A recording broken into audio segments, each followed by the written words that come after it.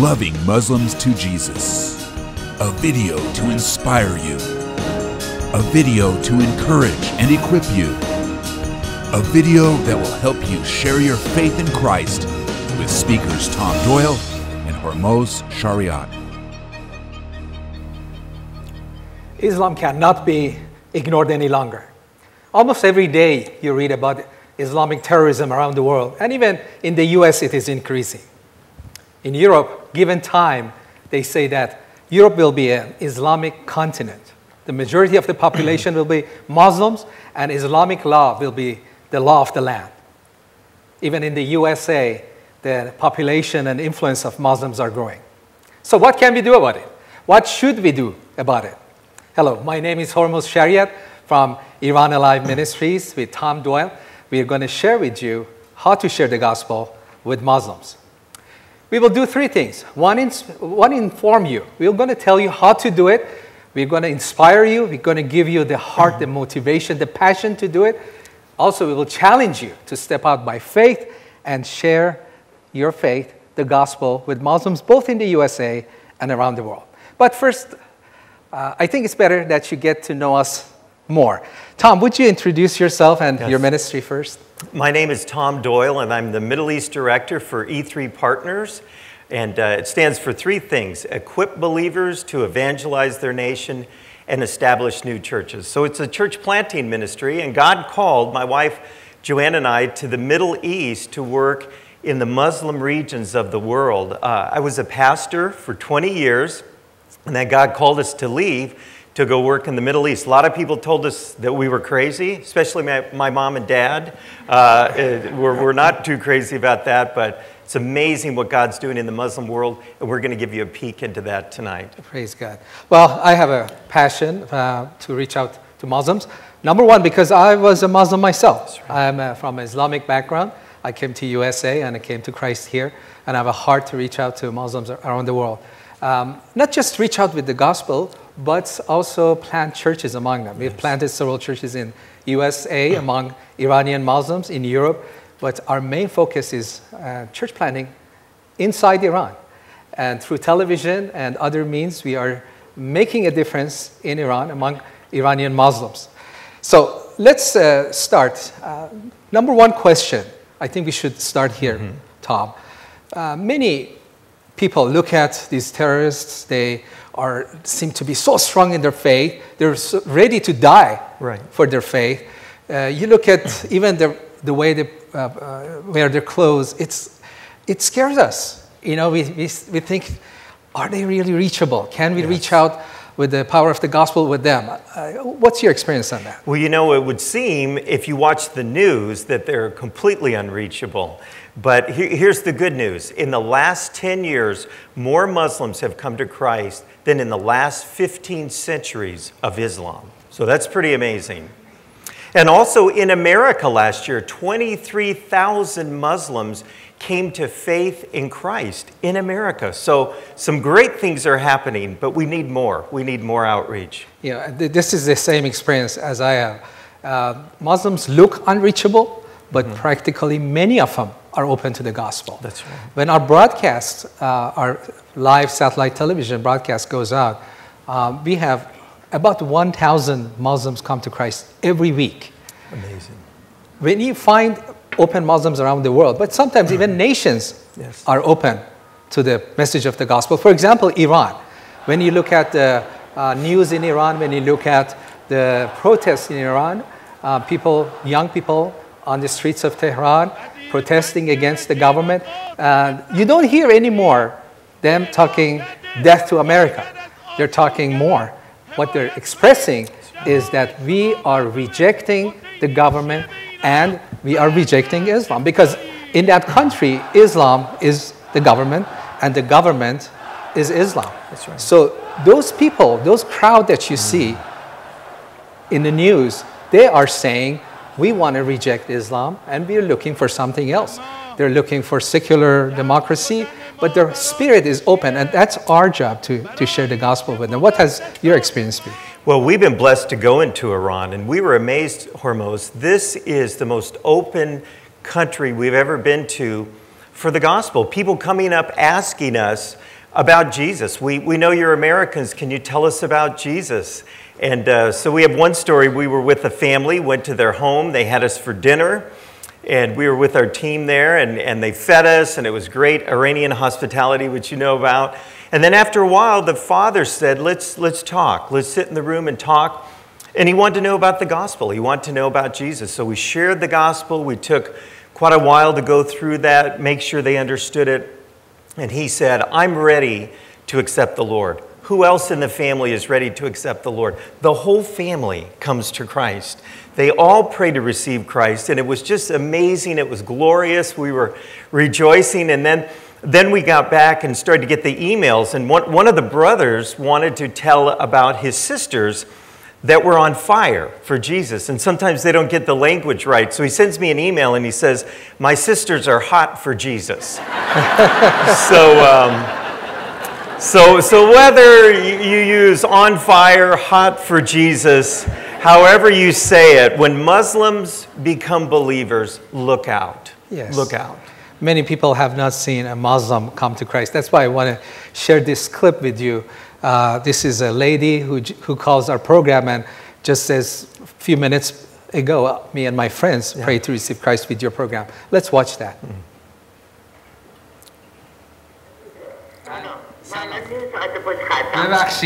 ببخشید انقدر منتظر شدید. خوشحالم که نگه داشتید. محبت کردید انقدر نگه داشتید. ما الان دعا کردیم با همراه تلویزیون. به به. من خودم دخترم عاطفه دوستم ستایی دعا کردیم. ولی دوستم مشکلی داره. میخوام براش دعا کنید شما. بله. پیش عیسی مسیح بخواید تا مشکلش حل بشه. شما انجیل رو در منزل دارین؟ نه ندارم. من بندر عباس زنگ میزنم. اشکال نداره. خدا شکر از مملکت عزیزمون در هر گوشه و کنارش که زنگ بزنید عالیست. اجازه بدید الان دعا میکنیم و میخوام شما رو حتما بدم که با عزیزان در تماس باشید براتون بتونیم انجیل بفرستیم. دعا کنید. خدا من با خواهر عزیزم برای عاطفه دعا میکنیم و با او یک دل میشیم که امروز قلبش رو به عیسی مسیح داده و وارد بله ملکوت خدا شدن این سه دختر عزیز. روح القدس وارد شو و تمام دردهای اونها رو بردار. خداوند تمام دردها و مشکلات رو همین الان آمده و زیر صلیب تو میگذاریم و اعلام میکنیم از امروز به بعد هر لعنت، هر مشکل، هر دردی که بوده به اسم عیسی مسیح تموم شده. کلام خدا میفرماید تا کنون چیزی به اسم من به نام عیسی مسیح نخواسته اید بطلبید و شادی شما کامل گردد. خداوندا این گریه های شادی است، چون هرچه کهنه بود، هرچه درد بود، هرچه لعنت بود در زندگی عاطفه و فریبا و فاطمه بیرون رفت و از امروز شادی، قوت، پیروزی، حیات وارد زندگی آنها شده. خداوند اون خونه رو پر از نور بساز و اجازه بده قوت تو در آنجا جاری شود به اسم عیسی مسیح.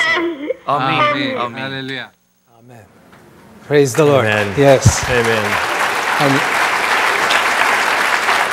And whenever we pray on TV, for one person to come to know the Lord, there are many like this lady who pray with us, and they call us later and say, we have come to Christ. So Muslims, or many of them, are open to the gospel.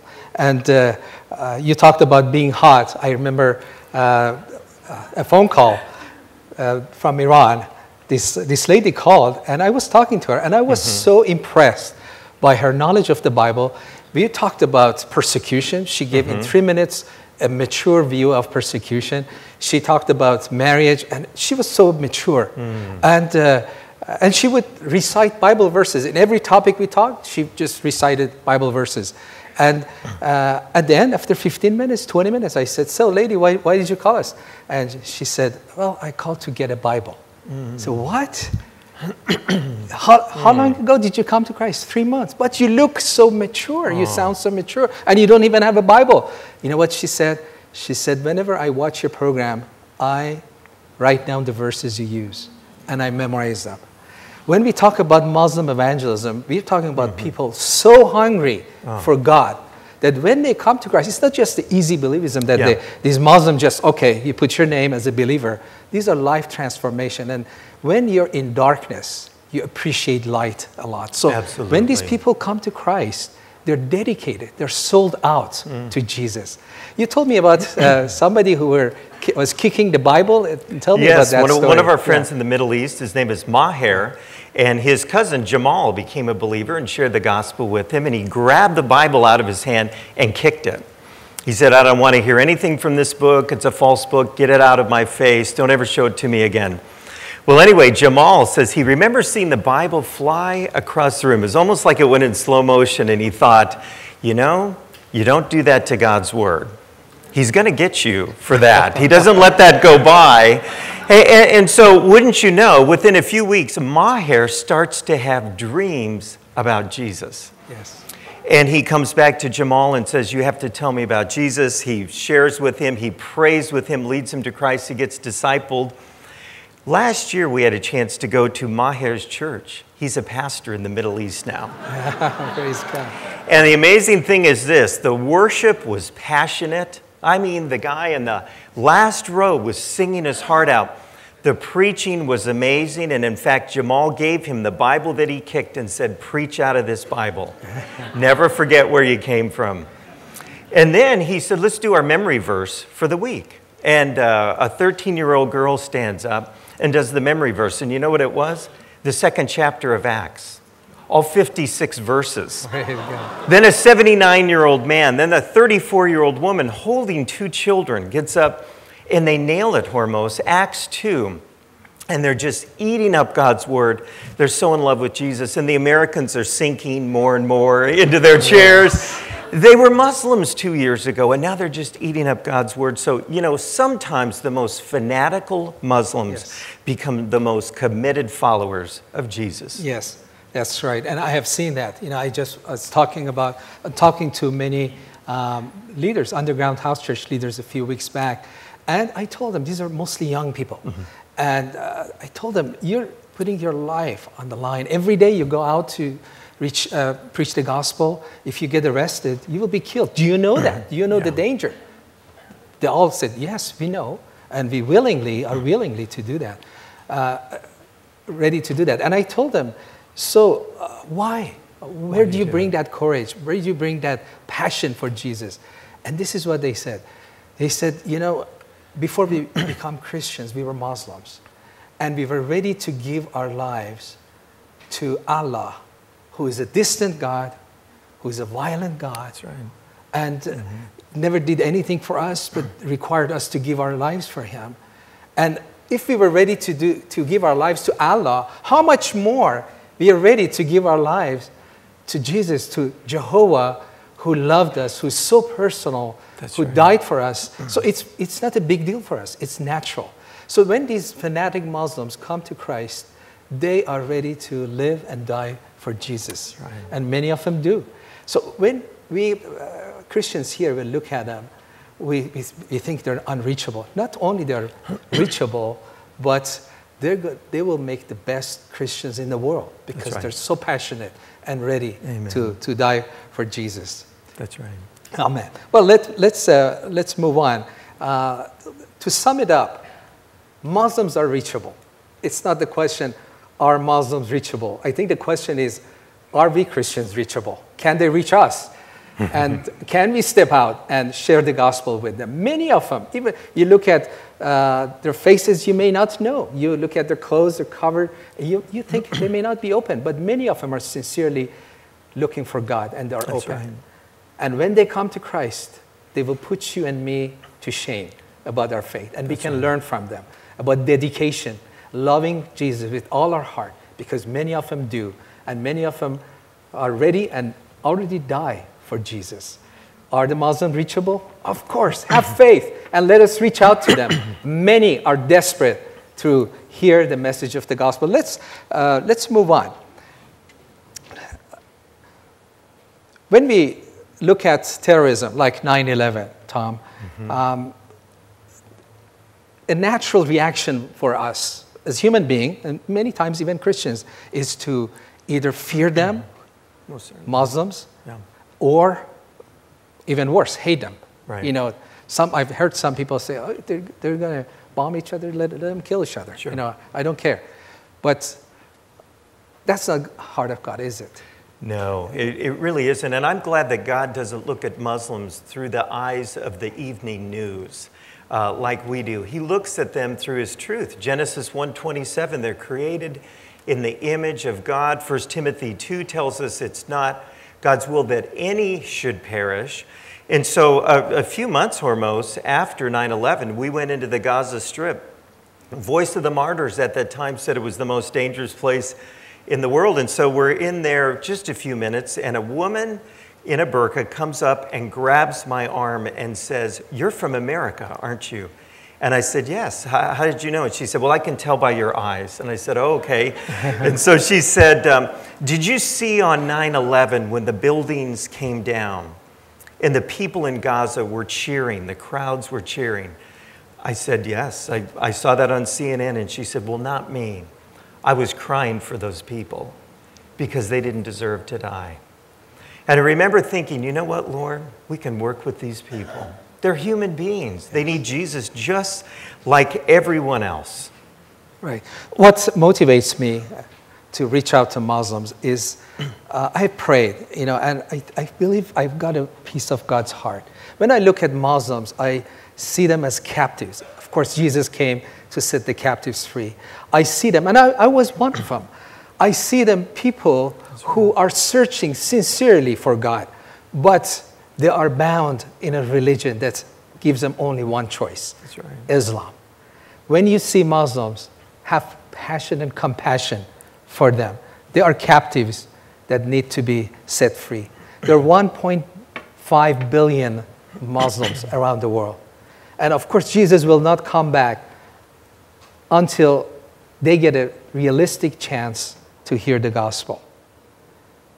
Romans 8:15. Let's go about this captivity they're experiencing in Islam. Romans 8:15 talks about, and it says, "For you have not received the spirit of slavery to fear again." And that's the spirit of Islam, slavery and fear. And not just Islam, any religion, Judaism, even religion of Christianity. Christianity can be a religion. And when Christianity is a religion, it's slavery and it's fear. So it's about not just Islam, it's about all religions. But Bible says, "But you have received the spirit of adoption as sons by which you can cry out, Abba, Father." In Islam, God is so distant and so fearful. They're terrorized. They're not only fearful of Allah, they're terrorized. But when we share the gospel, they come free from that captivity of lies they've heard about God. And the moment, it's thrilling when a Muslim comes to Christ and the first time they cry out, Abba, Father. Many times they're crying. This is a breakthrough. God who created me is my Father. So looking at Muslims as victims, they're victims of our enemy Satan. And they're sitting there in bondage, waiting for us, you and me, to reach out to them with the power of the gospel, which sets them free, sets the captives free.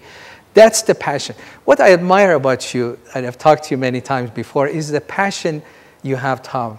I'm a Muslim, and of course they say you came from a Muslim background. Of course you have to reach out to your own people. But here, you, as an American Christian, you have a passion for Muslims. Share about it. And you told me about that woman Yes. in Denver, was it? Yes, yeah. in the store in Denver. And, Yes. and I think one of the problems that we see is Muslims feel rejected. They feel rejected by history, rejected by society, rejected really by everyone today. And so I'm in a store in Denver. I was going to buy a dress for Joanne's birthday, and I'm in the women's section there, and this woman comes up, and she's got jet black hair, blue eyes, and olive skin. And I thought, okay, she's Middle Eastern, you can tell. And I said, well, where are you from? And she said, the Middle East. And I said, well, whereabouts in the Middle East? I travel in the Middle East. And she said, let's just say the Middle East. And I said, okay. So I took a chance and I said, I just came back from this cool trip. It was amazing. I was in Iran and I loved the people, the culture, the food, the hospitality. It was amazing being there. And she looked straight in my eyes and she said, I'm from Iran. But I didn't want to tell you. And I don't really tell anybody that because we're the enemies I live in America, and everything you see on the news is bad about Iran. So I just don't tell people that. And I think, you know, at that point we talked and struck up a friendship, and believers, that's what we need to do. We need to reach out to them. Muslims many times are isolated, marginalized in our country, and they need friendships. And that's really about the easiest thing we can do. Build a friendship with them. Yes. Talking about rejection, I think that's one of the root spirits that's controlling Muslims. When I look at the history and the roots of Islam, it takes me back to the Bible, to where Hagar and Ishmael were rejected. I think that's where Islam got its power. Of course, all of us feel rejection. I mean, we were thrown out of the Garden of Eden. But when you look at Ishmael and Hagar's life, they were rejected 2 more times. That's right. When Hagar was pregnant, she was thrown out. And it is said that even the baby in the womb feels that rejection. And when the boy, Ishmael, was 10, 12, still, they throw him out of the house. And I see that spirit of rejection in Islam. And our enemy took advantage of that. Said, you're rejected, you're away from God, and let me give you a way. Let me give you a way that you, with this religion, you will try. I don't promise you, but if you try hard, maybe your Father in heaven, maybe Abraham will accept you back. And I see that that's the spirit behind Islam. And there's so much rejection. That's why when we talk about love, it's so powerful. Acceptance is so powerful for all of us, right. But more for Muslims. They feel rejected by God, and they're trying with their own works to buy their way back to the Father's house. That's right. And you see them pray 5 times a day. You see them suffer. You see them fast, all because they sincerely want to get back to God. And when we look at them, that they're ready to do anything to go back to God, and they don't know the way, that's right. That breaks my heart. Yeah. That breaks, because I see their sincerity and the price they're paying to connect to God, and they can't. They're bound in a slavery of a religion. I think our hearts should be broken for Muslims before we even step out. And the way it should be broken is to look at them how God looks at them. Absolutely. What do you think? Absolutely. And with this harvest today, with these great numbers we're hearing and seeing, and think about that, how God led you into this ministry. 1,000 Muslims a week are coming to faith in Christ through the television program. We're at E3, we're kind of the ground troops going village to village, and we're seeing tremendous numbers too. And what is it basically that attracts Muslims to Christ? Now, Dudley Woodbury at Fuller Seminary has done a study on this. He came up with 5 keys that are key factors in bringing Muslims to Christ. And they are, number 1, the love of Jesus seen in his life and his teaching. And they often talk about his treatment of people. Maybe the insignificant person, they might say, is insignificant, a man born blind, or someone that was immoral, the woman at the well. But they see that, and they see how Jesus treats people, and they're drawn to him. And you've seen that too on your television program. Tell the story about the wedding vows. I love that. Well, you know, when you talk to a Muslim, when you have a heart and love for them, they sense that. And when you, without love, you're sharing the gospel with them, and they sense that too.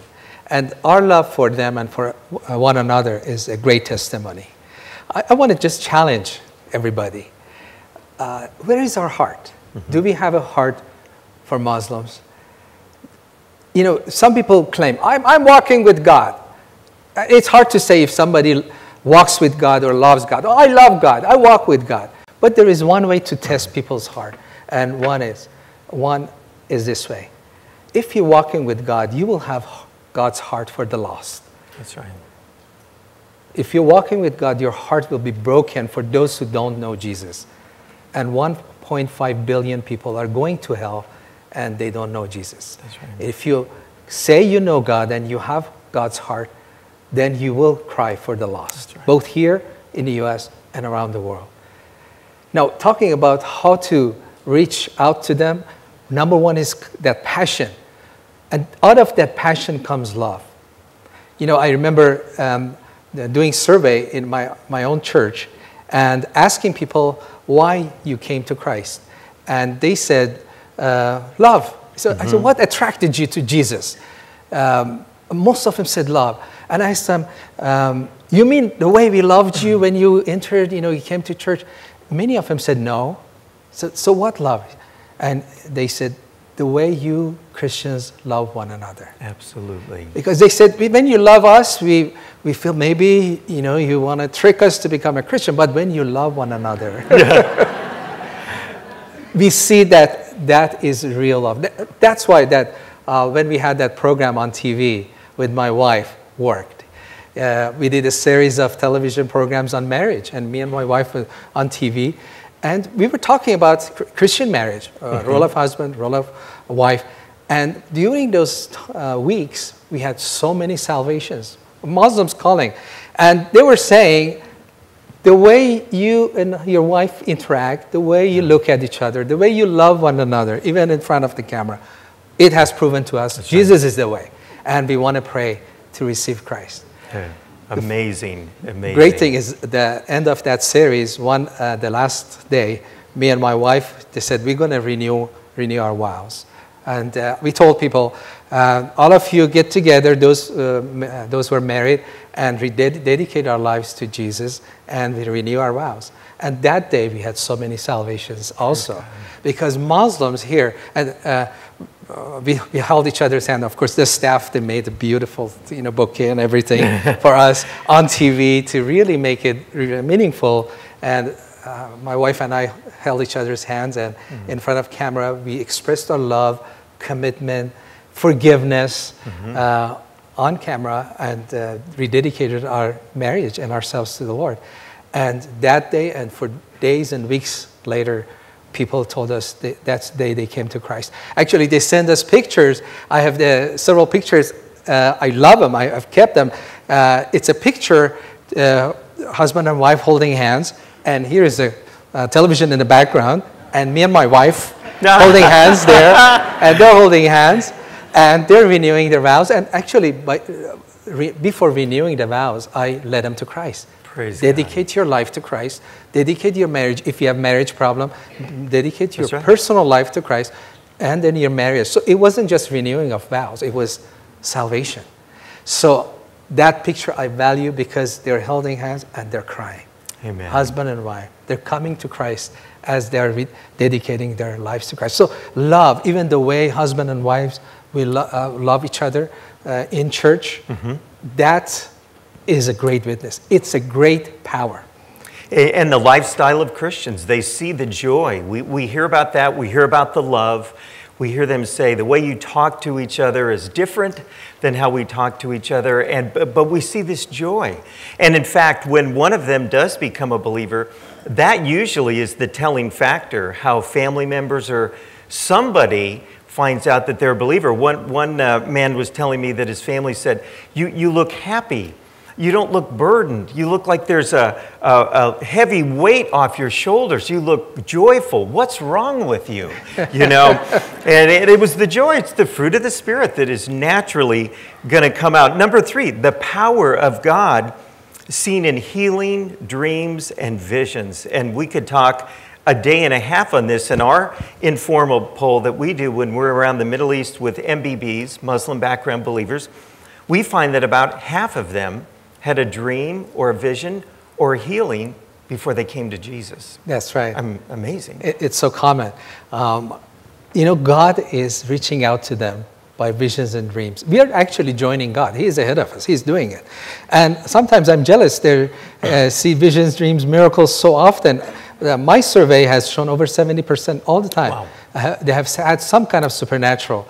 To me, it seems that God is running a special for Muslims these days. That's right. They're his best customers right now. That's right. I mean, God is breaking through. That's right. What are we doing? We just join God because That's He's right. doing it. When we share the gospel, we see miracles happen. Let's look at this clip. Sharing the gospel on television. People call us, they're healed, miracles this clip shows an example.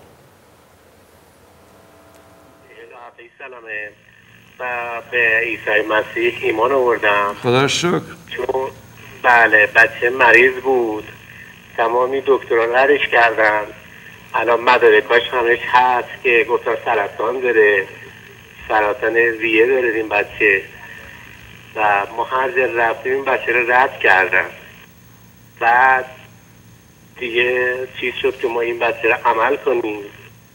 بعد روزی که ما می‌خواستیم بریم عملش کنیم من رفتم حمام زیر آب سرد و گریه و زاری و دست به دامن عیسی مسیح شدم. آمین. و عیسی مسیح اصلا اینه یه نور اومد پیش من، چه قد و بالای زیبایی، بچه روز روشنی که الان من بخوام صحبتم اصلا بغض کنم بخوام گریه کنم و به من گفت چه ده؟ گفتم جریان بچه من اینه و به من گفت که بچه ده من شفا میدم. آمین. و بچه منو شفا داد. بعد ما وقتی اومدیم از حمام بیرون دیدم خانم من گفت چرا؟ کجا بودی ای تو؟ گفتم من حمام بودم. گفت تو 8 ساعت 9 ساعت پیش رفتی حمام. گفتم نه من نیم ساعت رفتم. گفت نه نگو من نزدیک 9 ساعت حمام بودم و با عیسی مسیح داشتم صحبت میکردم و ایشون واقعا بچه منو شفا داد. تمام مدارکاش الان هست.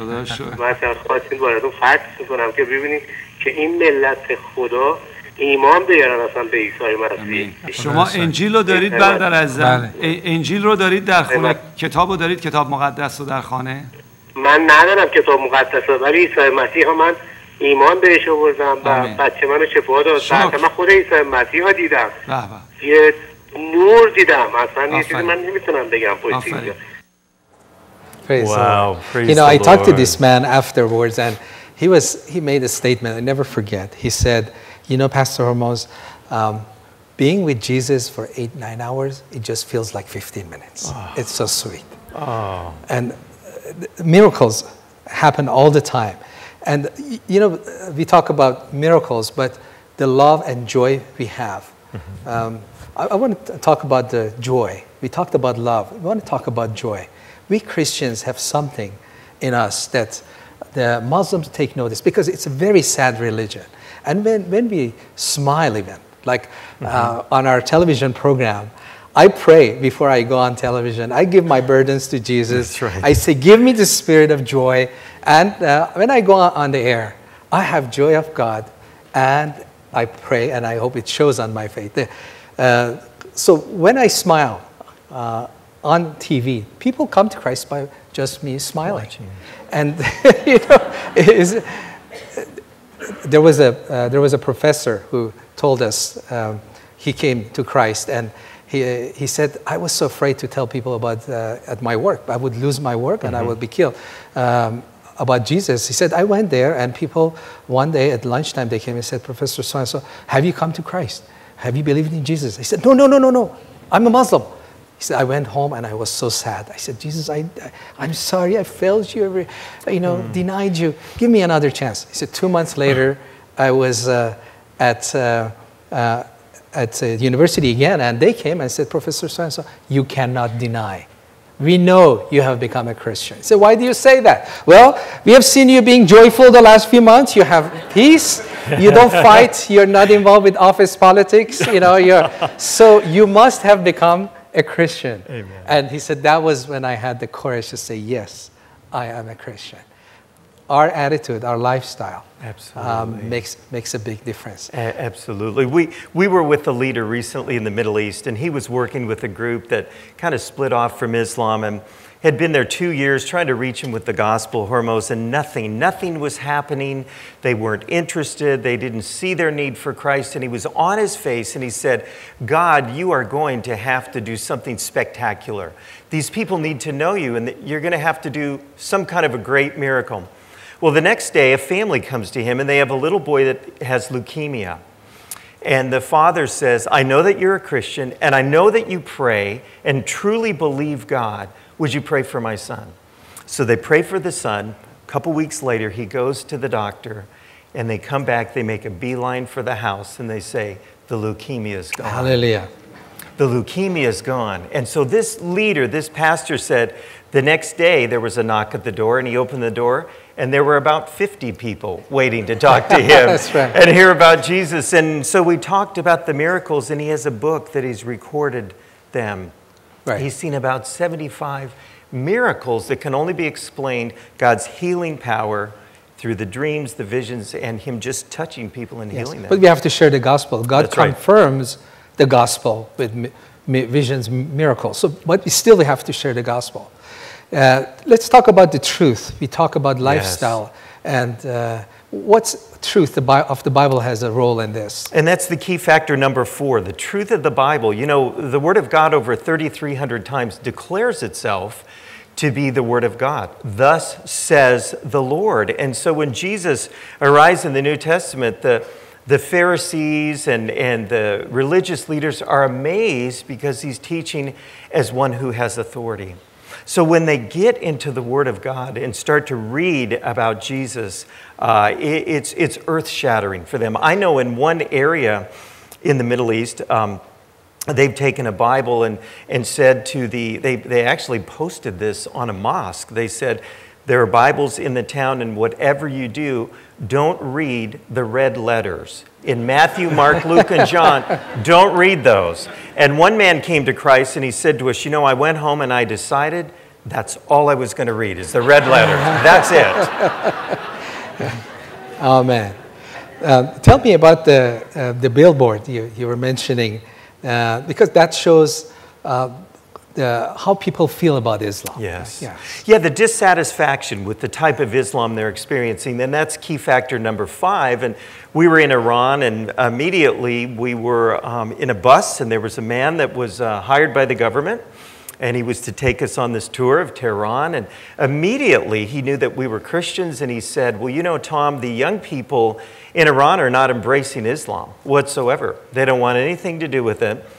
They're all turning to Christianity.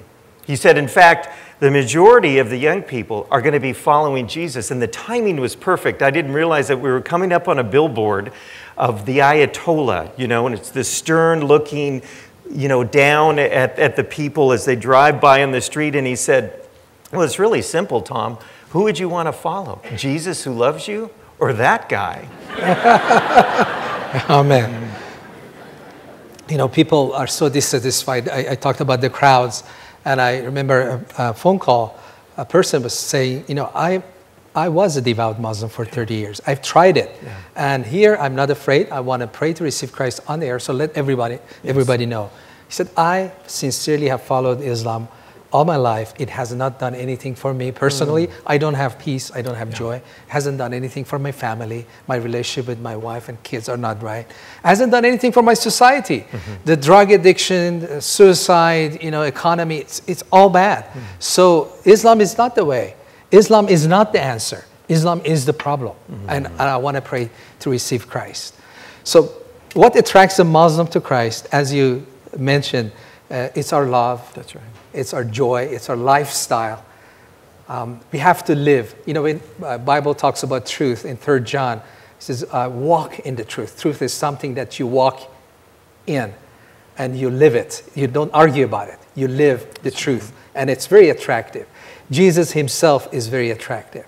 And people are dissatisfied with Islam. So what attracts them is all of this. And they are being attracted. Jesus is very attractive. And if you share Jesus with them and you live your life to be an attractive example of Christ's power, they are attracted to Jesus. Right. So let's live so that we will be attractive. Right? Good. Amen. Okay. Amen. Now let's talk about what hinders. We talked about what attracts a Muslim to Christ. What hinders a Muslim from coming to Christ? Well, I think the first one is misconceptions about Christianity. We all know this, especially in the Middle East, Central Asia. There are people that say, I'm Christian, and that really doesn't mean anything other than they just weren't born Muslim. I mean, in Lebanon, it's a political party. So saying they're Christian, you know, Jesus never called us to be Christian. It says that only 3 times in the Bible, the word Christian. 286 times he called us to be disciples. Yeah. And so there's a major difference. So maybe they meet a Christian, and that doesn't tell us how they live. That just tells, maybe they're non-Muslim. But really, we're looking for believers. And so many have misconceptions about Christianity because they've run into Christians, people that really don't care about following the Lord. They're not following him daily. That's right. Well, one of the hindrances is deity of Christ. Yes. I found that to be number one. Yes. Sometimes they're attracted to Jesus. Oh, Jesus is so loving. Yes, I'm a sinner. Yes, he died on the cross for me. But who is Jesus? Is God? No. That's blasphemy.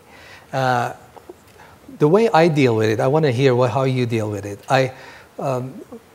The things I know it's in their heart, I express it. Like, before even they say it, I say, raising a man to be God is blasphemy. Yes. I mentioned that several times. But when we talk about the deity of Christ, I present the gospel in a way, and we're going to do that when you get to be to Christ, who is Christ, his deity is already established. So it's not something that you argue about Trinity or deity of Christ. It's something you try to explain, especially from the Old Testament, and pray that God will reveal that to you. Of course, we have answers. Like one of the answers I give, I said, I never say that Jesus, a man, a prophet, was raised to be God. That's blasphemy. That's blasphemy. I'm not going to do that. But do you think God loved you enough that he came after you? Would you... If their father or mother, I ask them, your father, if your child is lost, what would you do? Would you sit at home and let others, neighbors go after him? Or you would go look for your child? And most of them, they say, of course, I wouldn't sit in my house. I will go. And I ask them, and I tell them, do you think God is lower than you? You would go and find your lost child. You think God will not do that? Mm-hmm. So God did that. It's not that we raised a man named Jesus to be God. It is that God so loved the world that he put on the flesh to come and look for you and look for me. He loves you. Absolutely. He loved you so much. He came after you. And do you want to receive? Do you want to accept that love or reject that love? So deity of Christ, you don't need to argue. It's something super, spiritual. Oh, yeah. And I love to use human examples. Yes. Like you just said. About a year ago, we were in Jerusalem at the Garden Tomb. And it was on Easter. And it was a glorious morning. And as we're getting ready to worship, a Palestinian believer walks to the microphone. A Jewish Messianic believer walks to the microphone who used to serve in the Israeli Defense Forces. And the Palestinian pastor used to be a terrorist. He was put in jail 4 times. They put their arms around each other. One prayed in Arabic, one prayed in Hebrew, and there was not a dry eye in the house. And I'll tell people this all the time. No man could pull that off. That has to be God. Only God could take away the bitterness and the hatred that they had for each other, and now they love each other and their brothers. So I think the proof is obviously in the results, that's right. And that's what we like to tell them. And who Jesus is a spiritual thing that even God opened up for Peter. Mm-hmm. Who do you say I am? Mm-hmm. And he said, you're son of God. So I've seen that when people are sincere, and I explain them simple as you said, and ask them pray. Let God talk to you. And I don't ask them, pray that, is Jesus God or not? I ask him, pray, God, do you love me enough to come after me? That's right. And listen, in your heart. That's right. So because if the answer is yes, Jesus is God in flesh. So I put it in that context. Do you pray? Do you think God loves you to come after you? And of course, God himself reveals that. Mm-hmm. I remember calls, not more than one. I had calls on our television program, and I remember this specific one. He said, I've got my satellite dish just last week, and I've been watching you for 1 week, and I'm calling to pray with you to receive Christ on the air. I said, what? 1 week? In my heart, I said, 1 week a Muslim? Maybe he's just excited and emotional, maybe. Mm-hmm. So I said, wait, I have to ask you, who is Jesus? Jesus is everything for me. What did he do? He died on the cross. And do you believe Jesus is God? Sure, yes, Jesus is God. He said, in 1 week, all these questions were answered. How did you come to find out that Jesus was God? He said, easy. Jesus told me himself. He appeared to me. He said, I'm God, believe in me. You know? So we have the power of God behind us. When we share the gospel, God confirms that, opens up the truth for them. Absolutely. Now, about the immoral lifestyle of Christians, I think that's one hindrance that we have. You know, how we live could attract. We talked about being attractive, our lives being attractive for people. Sometimes our lives are repulsive. And sometimes we don't even know it. We're Christians in the West, we have a culture. Sometimes it's offensive to them. Give us a couple examples so we'll be aware of that. And I really want to hit that head on when I'm with Muslim people. I just want to bring that up. And I think the best way to do it is to talk about the Crusades, because that's not the most glorious time in our history, and all Muslims will know about the Crusades. And so I will ask them, are you familiar with the time period, the Crusades? Absolutely. And they still hold that against us. And so I bring that up and I say, you know, actually, I want to ask you forgiveness for that, because that really does not represent Jesus. Jesus never commanded us to convert or kill people, and he didn't practice it. So for whoever it was that named the name of Christ, they weren't following Jesus. Please forgive us for that. That's not a good representation of following Jesus. Yes. You know, the image that Muslims have from Christianity is television, Hollywood, MTV. That's how they think. Oh, those are Christians doing this. So what we live a moral life before them, they're shocked. They say, are you a Christian? You're different. You're different from others. But sometimes unknowingly, we offend them. For example, I have a picture of a Bible under the feet. And I remember in a conference, one of the conferences, the pastor said, do you believe in the Bible? Everyone said yes. And this conference were many non-Christians. It was like a camp, summer camp.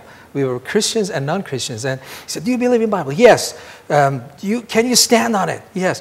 And he literally said, put the Bible on the floor, just like this picture, and let's stand on it.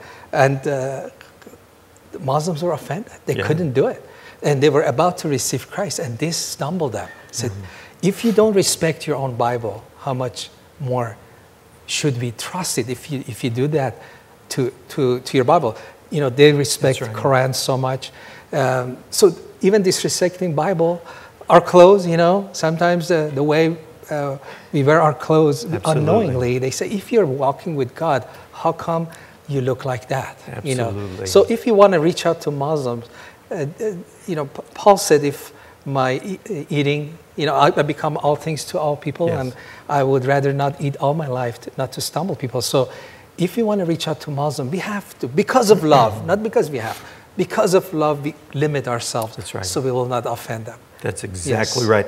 Boy, another big barrier is fear. The fear of coming to Christ. What that is going to mean, what's that going to cost them with their family. And we know leaders in the Middle East that when they're ready to pray with a Muslim to accept the Lord, they ask him two questions. Are you willing to be persecuted for Jesus? And then secondly, are you willing to die for Jesus? And you know, I was a pastor in America for 20 years. I can't imagine asking that in the new members class, Hormoz, you know? I think I'll go to the Baptist church down the street. I mean, we live in Colorado and they don't even show up when there's light snow, you know, but willing to suffer, willing to be killed for Jesus, and perfect love just cast that fear out. That's right. Many times, this is my experience, they hear the gospel. Again, Jesus is attractive. The gospel is attractive. Forgiveness, love, peace, joy. But it's a supernatural fear. Again, it's the spirit of Islam.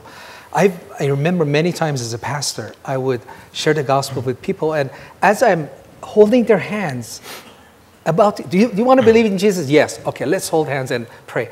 And as I am praying with them, I open my eyes and I look at their knees, and knees are shaking with fear. Many times I ask them, do you understand the gospel? Yes. Do you want to believe in Jesus? No, I'm afraid. And usually, this is a good lesson. Usually I said, okay, come back next week. And all that week, what I pray, one prayer, bind the spirit of fear.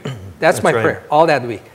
bind the spirit of fear. And next week they come and they're open and they pray and receive Christ. I remember I was baptizing a man and asked him, how did you come to Christ? And he said, it was very hard. He said, I was attracted to Jesus, but I was afraid to come to your church. This is San Jose, California. And many times, many weeks, I would come to the streets where the church was I was afraid. I would shake with fear to step in a church. This went for weeks. Finally, I got the guts to step in. One Sunday, I sat in the back and the worship and the sermon, I liked it. But the moment the sermon was over, I ran outside with fear. I ran to my apartment. I fell on my face and I prayed, Allah, please forgive me. I'm sorry. Don't hurt me. Don't hurt my business. Don't hurt my family. Don't hurt my health. I'm sorry I went to church. And I'm even more sorry because I really enjoyed it. Boy. That fear is stopping. Yes. So praying to bind the fear is a great spiritual warfare prayer. And 1 John 4:18 talks about this. 1 John 4:18 talks about, says, there is no fear in love because fear involves punishment. And it says, perfect love casts out fear. Yes. Perfect love casts out fear. It's interesting, the casting out. That's a spiritual warfare term. It's almost like casting out a demon. Almost. It is a demon. So having love for people, it frees them. And love of Christ for them and our love for them frees them from that fear. You know, many times I remember, like the woman at the well. Jesus, she was, with many men, and she comes to believe in Jesus. If it was today, sometimes we pastors say, oh, we need to cast out demons from her. She has been with so many men. But Jesus didn't do that. His perfect love, I think, freed her. That's right. From all that. So we have all these spiritual warfare weapons, but love is one of them. And once they're free, the boldness comes in. Once that spirit of fear is broken, and they receive Jesus and they're filled with faith, filled with the Spirit, that boldness just results after that. Amen. So what hinders a Muslim to come to Christ? It's fear. It's the question of deity of Christ. It's immoral lifestyle and unknowingly us stumbling in them. So if you want to share the gospel with Muslims, watch out. Be ready. It's not too hard, but just be careful and learn a few things because God is already working in their hearts. We just should not be a stumbling block to them.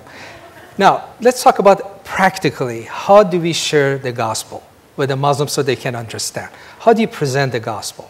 What do you say? Well, I think there's a few things. First of all, we have to build a relationship with them. You can't just walk up and use some evangelistic tool and they're going to go, wow, and the light bulb goes on. You need to have a relationship with them. And so I think there's about 5 or 6 things. Number one, learn about them. Learn about their culture. Learn about their family. Get to know them. 2, confess your prejudice. Sometimes we just have that feeling because we're so news-driven. Well, they're all terrorists. They want to kill me. They don't all hate us. They don't all hate Israel. I found that to be true in the Middle East too. So get rid of that prejudice. Don't stereotype them. Begin a friendship. Believers, that is such an easy thing for us to do. We can do that. We can get to know them.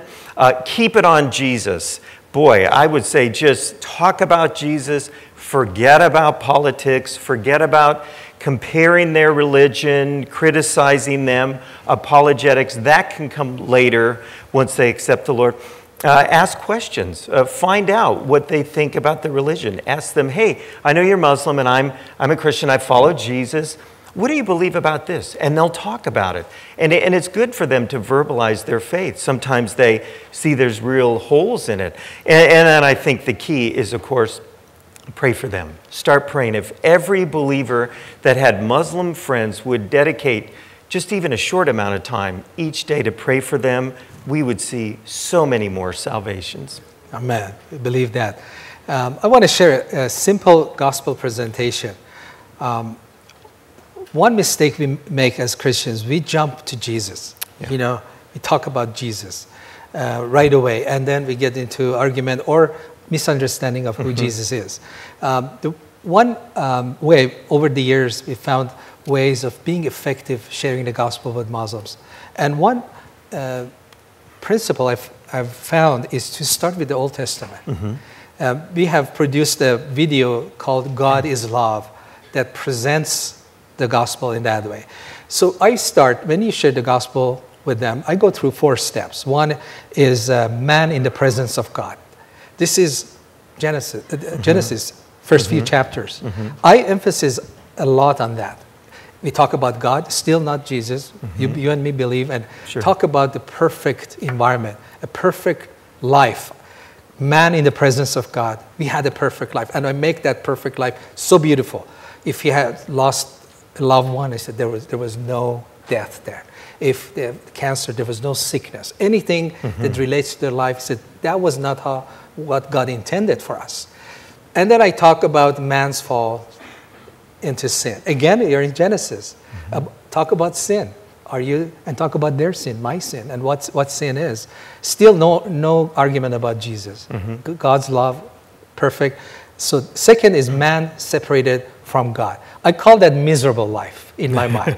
I make things the worst. You talk about sickness and separation and divorce, everything bad in the world that they are experiencing. I connect that to man's sin.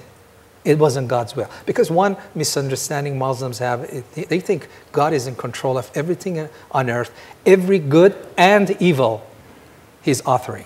So number 3, so man in the presence of God, man separated from God. Number 3, I talk about God seeking after man. God loved you that He came after you. And I call that new life. Do you want to have a new life? And during talking about God seeking after man, I talk about Jesus as it was present, as is presented in the Old Testament and fulfilled in the New Testament. That's when Jesus becomes not just a prophet, but God in flesh who came to save us, to restore us to what we lost in the Garden of Eden.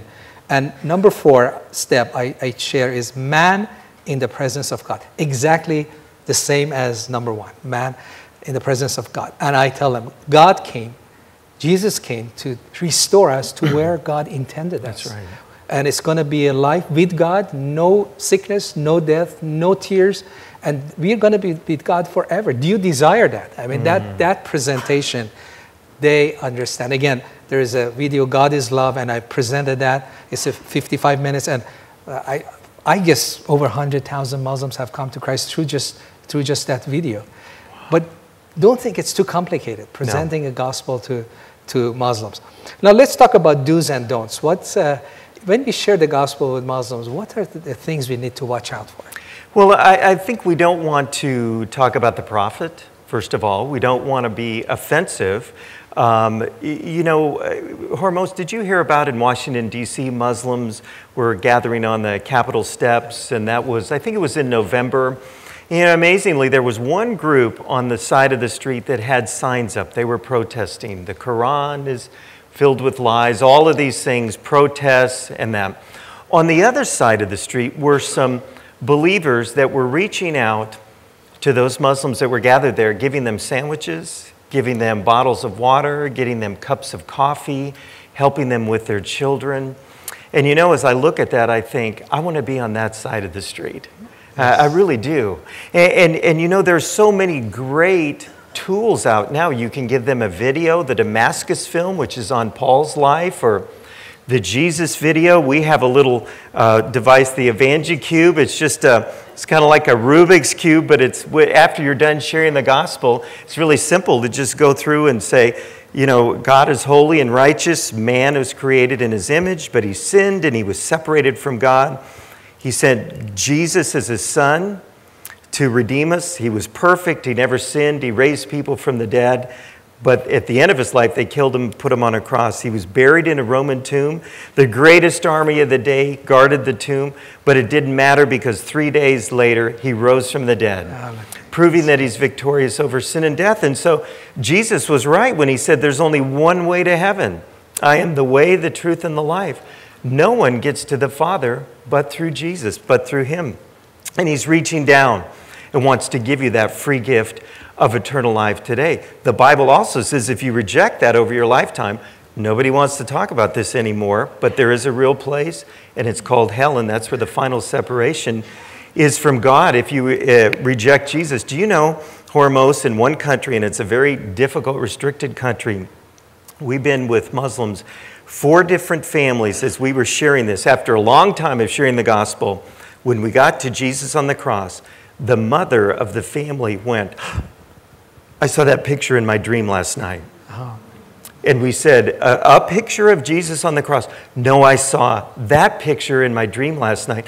And I wanted to know, what does this mean? And here you are. And of course, all 4 families came to the Lord, everybody in the house. So there's lots of tools, there's lots of things. We should never feel that we're inept. That's right. We can use anything. Yes, a simple gospel presentation backed up by our love, our lifestyle is very powerful. And watching out for these do's and don'ts, like you talked about argument. I see many Christians make that mistake. They compare Christianity and Islam, and some of them think, oh, I don't know about Islam. I have to go study so I can defend it. No, you don't. You know a few things about it, but you don't use that. You don't, because there's so, if you want to attack Islam and Quran, you find so many things. Yeah. It's easy, but it's not productive. Yeah. So don't attack Muhammad, don't attack Quran, don't argue. Some people start arguing because they're being convicted and they just want a rabbit trail. Yeah. Always come back to their heart and tell them, do you know God loves you? Do you know you're a sinful man? You know, people who follow religion sincerely, they know they're sinful because they know they have not followed even that Islamic law perfectly. That's right. So you can share the gospel in a simple way and then ask them to believe in Jesus. This is how I make that invitation. Once I see they're ready, they have understood, they are willing, and I don't say, okay, now you become a Christian. Yeah. This is, I say, are you ready to be born again? Are you ready to receive God's love and forgiveness? Are you ready to change your mind about Jesus? You know, changing your mind is repentance, but I don't use that. Are you ready to change your mind about Jesus? And they said, yeah.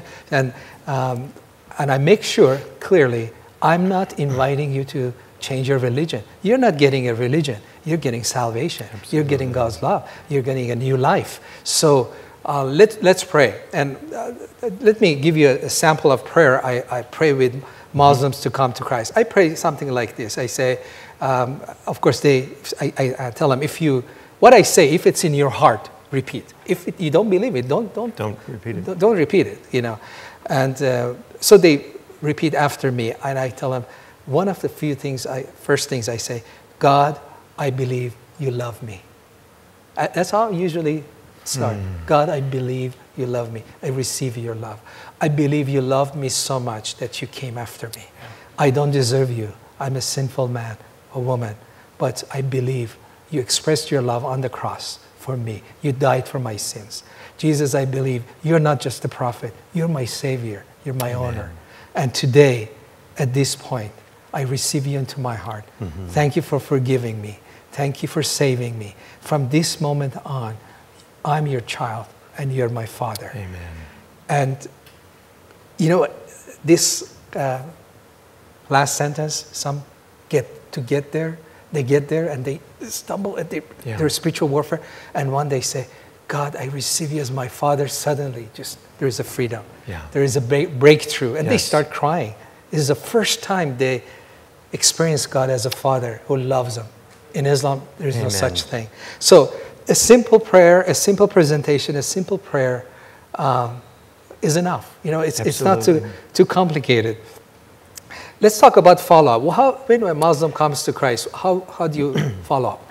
Boy, I tell you, that is so important. We know this from studies around the Middle East, that if a Muslim is not on their way to being discipled in 9 months, they'll go back to Islam. It's really all that they know. It's their family, it's their culture, they're hearing the call to prayer 5 times a day. So critical to immediately get them into the Word, learn how to pray, how to worship. We have a little Bible study follow-up called The Incredible Journey. It's in Arabic, it's in Farsi, and we try to get them into God's Word because we found this. We were so naive when we started to disciple Muslims. We'd say, that's great, you're a believer now. Let's read the Gospel of John. And they would say, who's John? You know, it just was so, 40 authors, 66 books, 1,500 years. It was written over, just way over their heads, way over our heads. And so we want to get them into the Scriptures, want to explain the Scriptures, and that's so important. We don't want a generation, as one Middle East leader said, of Chrislam. Yes, they want to follow Jesus. They don't know how. They're really not a disciple. So follow-up is really critical. That's right, yeah. About follow-up, one thing I've come to understand over the years, the Western style is a lot of teaching. You say, okay, they come to Christ, you have to teach class. But we found a simple, powerful way to disciple, because thousands are coming to Christ in Iran, and there's no church. So what do you do with them? Yeah. And you have to disciple them. Simple principle. Teach them how to read, understand, and obey the Bible. Yeah. So if you lead somebody to Christ, the first few weeks, just sit with them, teach them, this is how you read the Bible. What do you understand? Yeah. I understand this. Okay, let's go do it. Yeah. Teach them obedience. If you teach them how to read the Bible and obey the Bible, you're home free. If there's no church, they're still going to continue to follow Christ. And of course, if there's church, you have to connect them to a fellowship, to other Christians. But Bible plus obedience. That's right. Is the most powerful thing. When they learn, all I need to do is read what I understand, go do. That's right. And even the Western society, we don't disciple that way. We are very teaching based rather than obedience based. Yeah. Sometimes we do an information dump. It's just like so much that's thrown on them, and really it's just simple. Get them in the Word, teach them how to obey. That's right. Beautiful. And you know what happens when you teach them? They go do miracles. That's right. They read Acts. It says, okay, it says here, I'm going to go do, and they pray for people, and they, miracles become so normal to them. And they come when people call our programs and they talk about miracles, and tell me, I said, really, that happened? You raised the dead? Oh, the cancer was. He said, why are you so excited? Of course. Jesus does that, That's right. It's he normal. Said he'd do it's that. in the Bible, and we do it, and we get the result. Yes. Amen. Praise God. Now, answering questions and objections. There's sometimes they come with questions and objections that stops a Christian. Yeah. And you don't go any further. What are they, and how do you answer that? Well, some of them, is Jesus God? And we say unconditionally, yes. He claimed to be God. He said he was God. Now that sometimes can be a huge barrier, but we just have to hit that head on. Is Jesus God? Yes. He claimed that he is God. He is God. We want them to know that truth. Jesus is only a man. He's an outdated prophet. We've heard that before, but then again, we go to some of these stories about his transforming power and the life changes, and the believers that say, I'm willing to die for my faith. I'm ready to tell you, and if you want to kill me because I'm a believer, so be it. That's a pretty changed life. Yes. But is Jesus God is a very critical question. Yeah. You have to be very careful how you answer it. Because in their mind, when they ask you, is Jesus God? In their mind is, are you raising a man to be God? That's right. A prophet. And if you just simply just say yes, you've lost them. Mm-hmm. Yes, without any explanation, you've lost them. They won't hear anything else that you talk about. So when people call our programs on the air, they say, Pastor Hormoz, is Jesus God? Yes or no? Don't say anything else. And they put me in pressure because if I say yes, you lose a lot of viewers. Not that we shouldn't tell the truth, but we should tell the truth in a way that they understand. Right. So usually this is how I answered, is Jesus God? I can't decide it for you. Let me give you the evidence and you decide. And they're so tired of mullahs telling them. So I use that. I said, I'm not a mullah to telling you what to believe, but let me give you the evidence. And you decide who Jesus is. There is a verse in Quran that says God is one. He is not begotten. He does not beget. And that verse is inscribed in their mind. And it always comes. It's one of the first few verses, and it's a verse that they recite 5 times a day. So it's there. So blasphemy is equaling a man to be God. So be careful. If people ask you, is Jesus God? Say, are you serious about this? You want me to answer? So, okay, let me explain. And then you decide. And then you go all the evidence in the Bible of that God said he will come after us, that he will put on flesh. The word became flesh and all of that. And then ask him, now what do you think with all this evidence? Another question I encounter often is, this is not fair. Okay, I'm a sinner. Okay, God loves me. But it's not fair. I sinned. I have to pay for my sin. Why would God crucify Jesus for my sake? This is not fair. I don't understand. Coming from a religious background or religious mindset, of course they don't understand. How would you answer that? Well, I would say, it wasn't fair because God put all of the sins, my sins, your sins, on Jesus. But he did that because of his extreme love. So, yes, there's a certain injustice in that, but yet he did that because of his great love for you and for me. And so we know that that's why he did it. Yes, I answer similar. It's not fair. Yes, of course it's not fair. Love is not fair. That's right. I tell them about my daughter. I gave my car to my daughter. I said, you only drive in the city. Don't go out of the city. And a few weeks later, she called me from another city. She had an accident. And she had disobeyed me. And she had wrecked the car. What did I do? I go after her. I make sure she's okay. And eventually, I had to pay for that car. Why? That's right. Why? Because I love her. Even though she disobeyed, even though she had to repent, she said, I'm sorry. Right. But eventually, I paid. And so I tell Muslims, if we as parents, fathers and mothers, it's not fair. The love, our kids do things wrong and we have to suffer, we have to pay for it. That's right. Love is not fair. Yes, it's not fair, but that's what love is. Love pays a price for the loved one. And if you say you love somebody, you are ready to pay a price for them. And if God says that he loves us, it's natural that he would come and die on the cross and pay a price for us. And it's not fair. You're right. But so how much God loves you that he went, even though it was not fair, he did it for you. So you make his work greater, but not being fair. Absolutely. Great answer. Here's one that we hear all the time. The Bible is corrupted. The Bible's filled with mistakes. Yes. And the way I've answered that, I had a Muslim ask me point blank once in the Middle East, well, the Bible has mistakes. And I said, it does. Really? And he said, yes, it has mistakes. Plenty of them. And I said, you know what? Here's a Bible, and it's really thick. You must have spent years reading this book to come to this conclusion. Where are the mistakes? And of course, he couldn't find any. And I said, let me ask you this. Have you read the Bible? No. Well, I haven't read the Bible. And I said, is there any other book that you've never read that you don't believe in? And of course, he was stuck. No. And so have you heard any? I often am asked that, what about the mistakes in the Bible? And I say, where are they?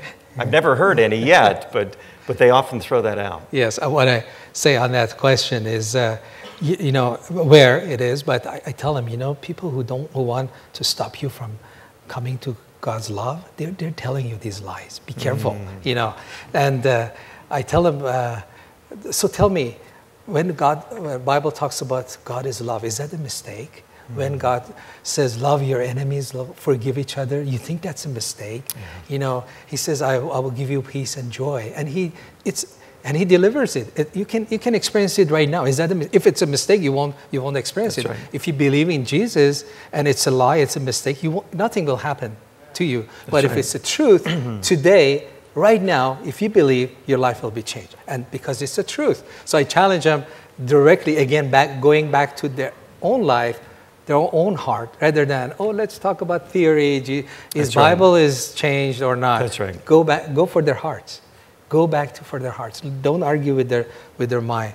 Amen. Now, Muhammad is the last and best prophet. That's what they're taught. That's what they taught me. And when I was reading the Bible, Quran, this is the best. I didn't want to even read the Bible. I said, I don't need to. This is most complete, the last prophet, the most complete book. Why do I need to read the Bible? So Muhammad is the last and best prophet. How would you answer that? And would you say that Islam is the best religion? It's the best religion, they'll say. And I'll say, you know, I get frustrated by all religions, whether it's Judaism or nominal Christianity or Islam, because all of that does is lead you toward God, but you never get there. And you just get frustrated, and you never can get to God. You cannot connect with Him. So I throw out all of the religions and let's say, let's have a relationship with Jesus Christ. That's what's important. Not the religion, but really that relationship with Jesus. We don't want any more religion. We have enough of that in the Middle East. We want Jesus. Exactly. And that we want that relationship with God. Right. That's what I say on television. When I invite people to Christ, I said, if you're looking for religion, there are many out there, and there are new ones being invented. Just go look for one. But it's not going to do anything for you. Religion is not going to do anything. Right. But if you want salvation, and I tell them, if you're in a marriage problem, if you're sick, if somebody is sinking, if somebody is drowning, do they need a book? Do they need a message, a messenger coming and give them a message? Or they need somebody to save them? And there are many prophets, there are many religions in the world, but there is only one Savior. Amen. Do you want a message today, or do you want a Savior? That's right. And I challenge them. I don't put down Muhammad or anything. I don't even say it's true or not. What I'm saying is that thing is not going to help you anyway. It's just a religion. And but Jesus is alive. Jesus is truth. And again, challenge them. Tonight, you can experience it. I'm not just talking maybe after you die. Tonight, today, you can know that this is true by your action, by your decision. Amen. That this is true. So when we answer questions and objections, we have to learn.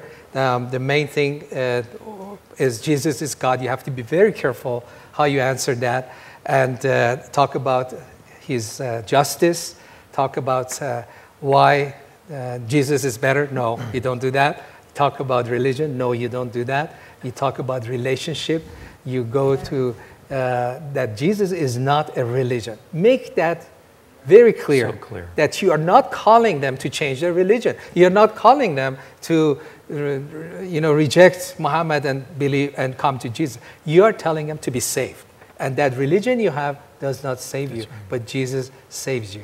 That's the best approach. With all these arguments, sometimes we get into arguments, we never get anywhere. That's right. But these things will bring the result. Now, let's wrap this up. How do you challenge? We talked about, we inspire them. I hope we did. That Muslims are reachable and have a passion, have a heart for them.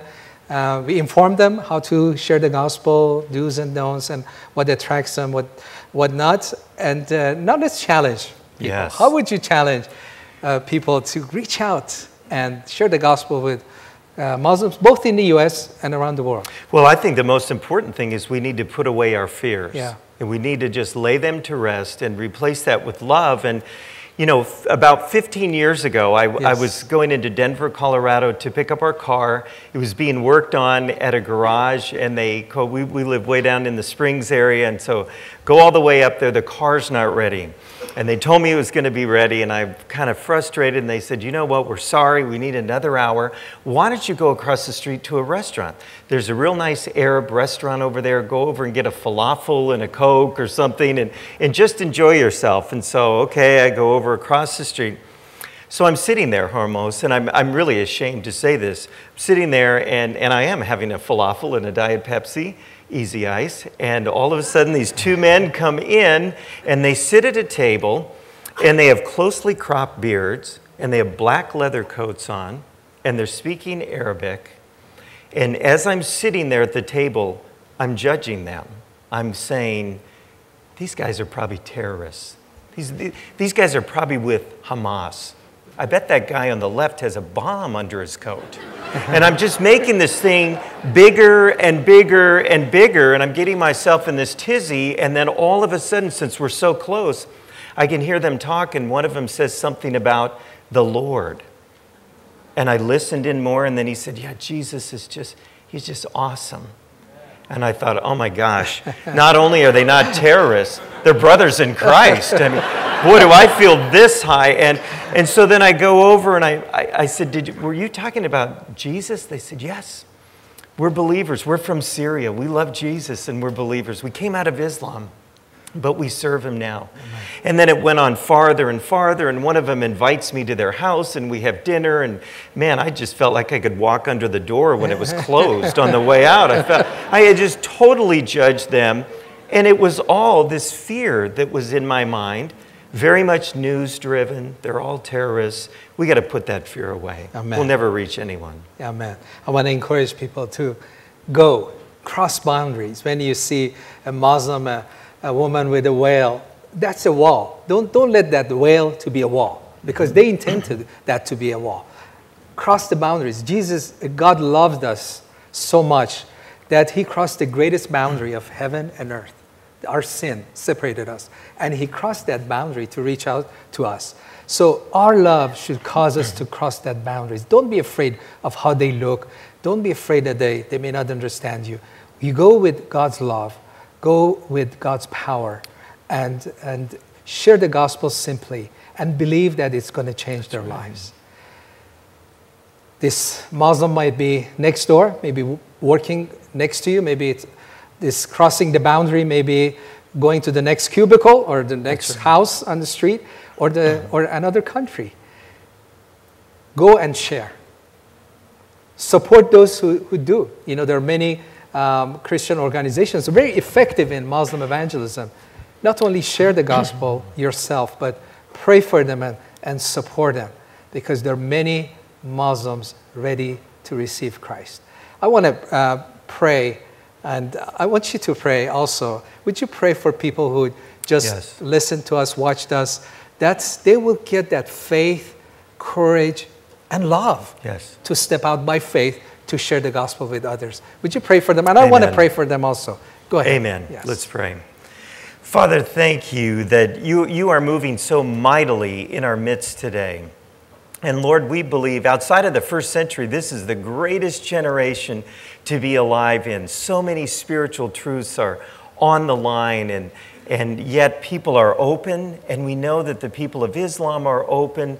Father, we thank you for just throwing open that door so that they might hear the truth and they might receive Jesus. So Father, put away our fears. Help us to just turn off the news, get in the Word, get in our knees, pray, and we ask, Lord, that you would, for everyone here and everyone that hears this video, that you would bring Muslims into our lives, that we might be able to love them, build a relationship, show them respect, show them who Jesus is. And Father, I pray that we'd be careful because they're watching. Let the fruit of the Spirit come out of our heart, out of our life. Let it be all over our face, spilling all over us, so they could see a difference between Jesus and religion. Amen. And so we ask for Muslims that their harvest would grow and grow and grow. And this year, 23,000. Lord, we pray that 250,000 come to Jesus next year. Amen. Father, use us. We know that they're waiting.